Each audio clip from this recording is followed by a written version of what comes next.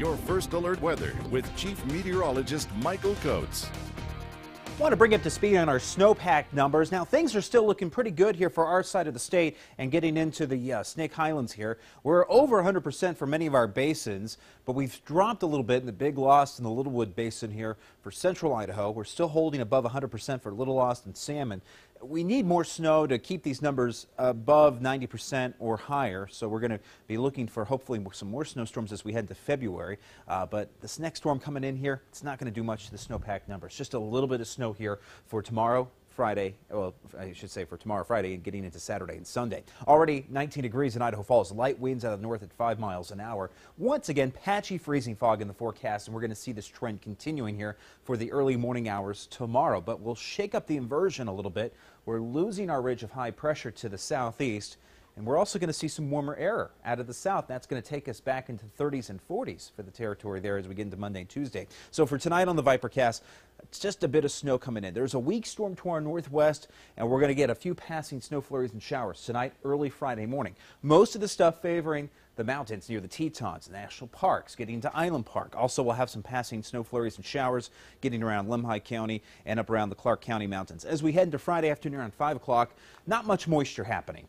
Mostly cloudy conditions for our local mountains, partly to mostly cloudy conditions for the Snake River Plain. Again, we'll try to shake off the fog throughout the late morning hours. And then Saturday rolls in with a mainly cloudy forecast. A little bit of snow again coming in close to the upper valley, but Teton County, Idaho, Teton County, Wyoming, Lemhi County, maybe even a bit of Custer County, Fremont County, you could see just a touch of snow coming through. Also, wouldn't be surprised if we got some snow in Clark County north of Du Bois.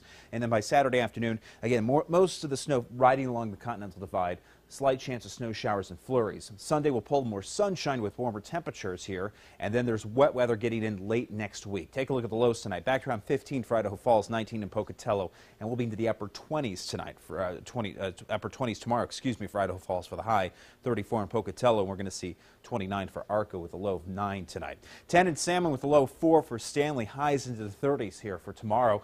We're going to be very close to the afternoon high, right around freezing there for Salmon at 32, so not bad. 26 in Rexburg, but 29 in Island Park. The inversion will still be in play, where it's going to be warmer in Island Park than in Rexburg and St. Anthony at 24, and lows tonight around 6 for Jackson. 6 also tonight for Afton. Highs around the lower 30s for Soda Springs and the lower 30s for Preston for tomorrow afternoon. 30 in Montpelier in the 8-day forecast. We do have some moisture coming through. Now, we're going to pick up warmer air out of the southwest. That's going to take us to 38 for Monday and 42 for Tuesday.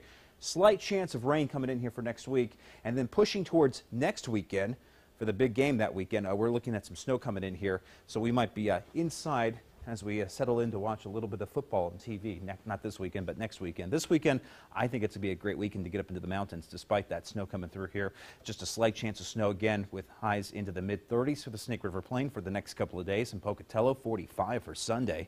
We're going to melt quite a bit of snow in the valley if we still have snow left on our lawns. 30 degrees on Saturday for Rexburg, 35 on Sunday. Again, melting the snow even in Rexburg, with temperatures pushing closer to 40 degrees by the later half of next week. There was scattered rain. Blackwood 34 for Saturday, 42 on Sunday. Pulling in a few passing clouds here for the weekend. Slight chance of snow in the Snake River Plain, but again, most of it's going to be well to the north and to the east of the valley. Salmon, you do have a slight chance of snow. I want to stress slight chance of snow and rain Friday, Saturday, and Sunday, with highs into the mid to upper 30s. Getting into the weekend, we'll carry the mid to upper 30s all throughout next week with some moisture on the move. Jackson, going into the mountains, Island Park, getting into Swan Valley, it's going to be gorgeous. For tomorrow, we're hitting highs into the upper 20s, and once we break free of the fog, you're going to bring in some sunshine. Then Saturday, mostly cloudy, but just a slight chance of snow, and then it's going to be nice and sunny on Sunday, it looks like, if you want to get outside and play. 34 degrees in Jackson, so even Jackson's getting above freezing here, heading late into the weekend. Be a good weekend for snow machining. I think a good weekend for anything. Skiing, get the little raccoon tan for next Monday. Yeah, everybody comes into work on Monday. We love that. With those eyes, yeah. All right, thank you. When was the last time you saw a police officer out walking his beat? Well, coming up tonight at 10, we're going to tell you about a new program that will get officers walking the streets at least 15 minutes a day in Pocatello. Now, the Museum of Idaho opens its newest exhibit tonight.